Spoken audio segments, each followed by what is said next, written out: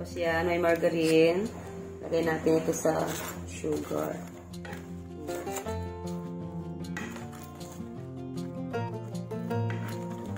Lagay muna natin dito.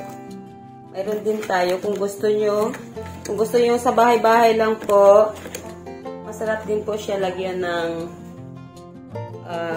gatas. Ayan. So, para lang sa merienda sa bahay, pwede natin ito siyang gatas. Ilagay natin. Ayan po. Sarap po yan siya. Ayan. Okay.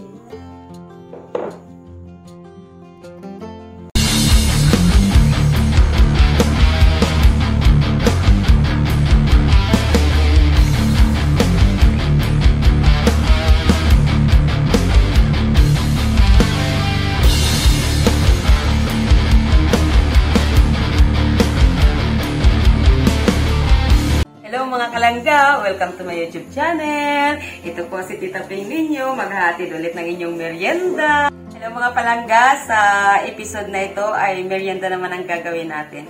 Simpleng merienda lang, pero may mga technique din kasi para sumarap siya. Ang gagawin nating merienda ngayon ay maruya. Ayan ang mga ingredients niya.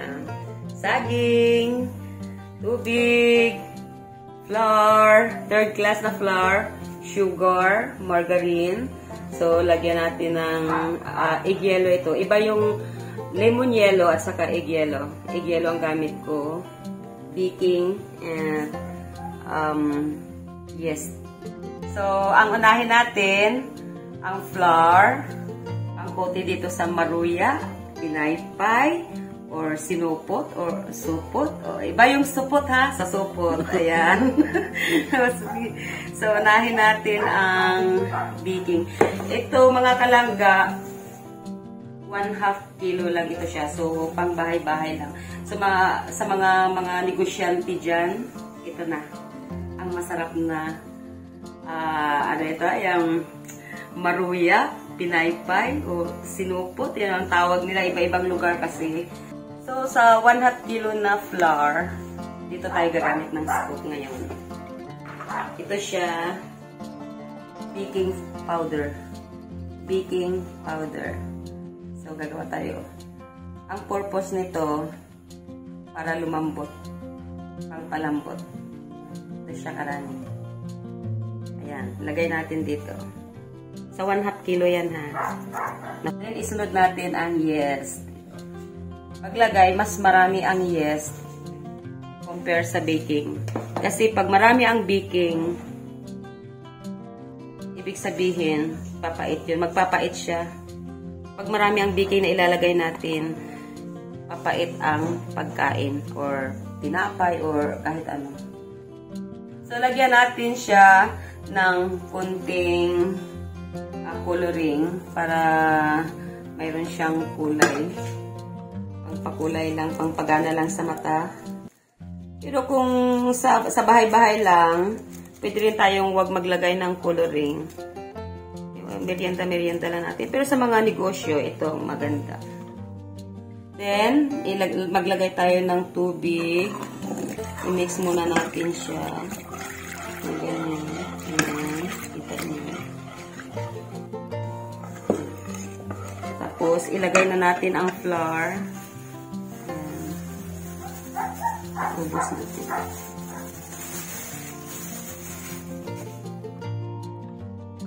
Mix ulit.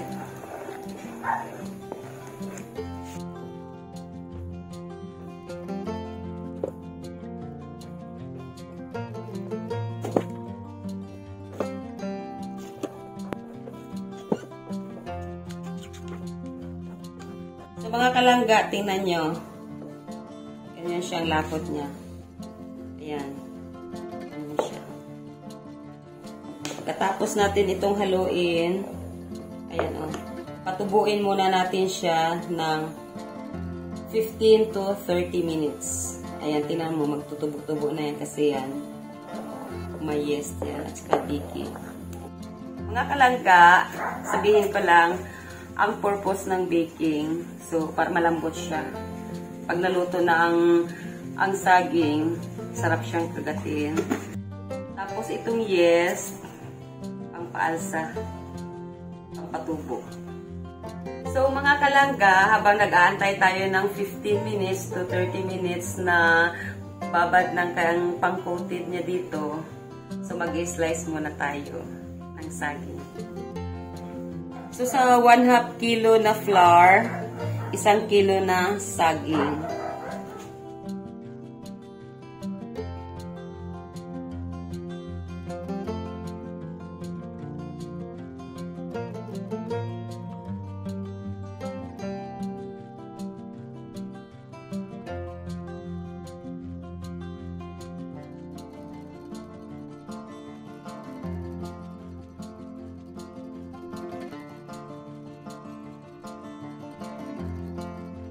So, mga kalangga, after 15 minutes, ito na ang kanyang hitsura. Ayan, tumubo na siya. O, tingnan nyo. So, minsan, pag after 15 minutes to 30 minutes na hindi nyo nakitang tumubo siya, ibig sabihin, ang yes, kupas na. So, hindi talaga yung tutubo pag kupas na ang yes niya. So, ngayon, simulan na natin prituhin ang ating masarap na merienda.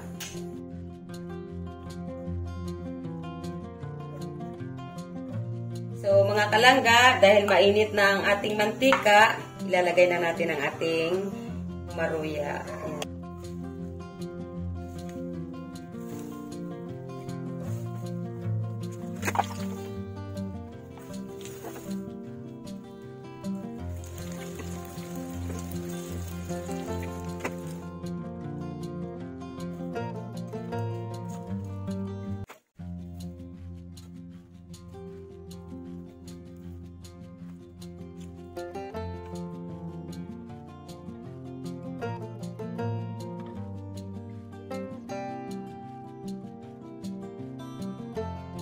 So, luto na ang ating sinaypay o maruya. So, ito na. Lagyan na natin ito ng... Masarap ito siya lagyan ng margarine. Ayan. Kaya may margarine tayo. Ayan.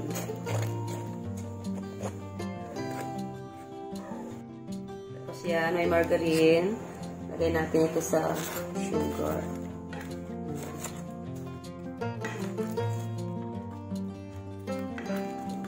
Lagay muna natin dito.